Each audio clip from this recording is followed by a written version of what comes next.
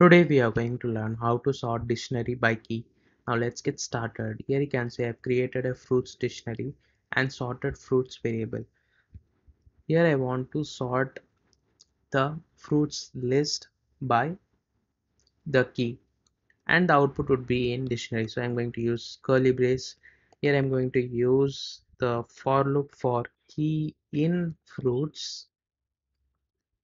Here I want to use keys, like here I want to sort based on keys, so I'm going to use fruits dot keys, and this fruits dot keys I need to pass to a sorted built-in function. Then only I will be able to achieve the dictionary in a sorted format, dictionary key in a sorted format.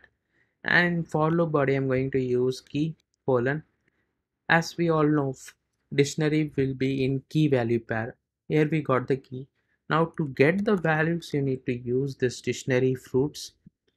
Here you need to pass this key in square bracket so that you will get the values. Now let's try to save our code, and this time if I try to run my code, I should see apple first, then banana, then fig, then orange. Now let's try to run our code. We should see in this order: apple, banana, fig, orange. Thanks for watching.